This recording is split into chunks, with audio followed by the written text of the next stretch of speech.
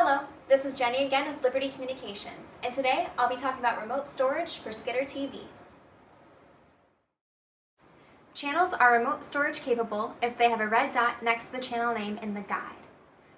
Options to record programs are record program once, record a series, or set a manual recording. To record a program once, either hit the record button on the remote to record what you are watching, or select a program on the guide and press the record option on the screen. For this demonstration, we will go through the guide. Hit the guide button.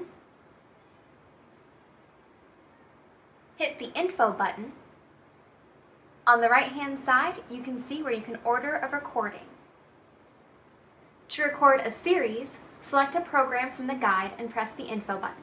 Press the record series option on the screen. Once you select Record Series, a settings screen will appear.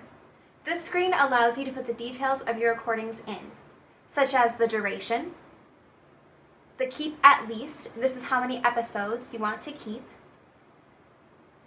and record episodes. You can either record just new or new and reruns.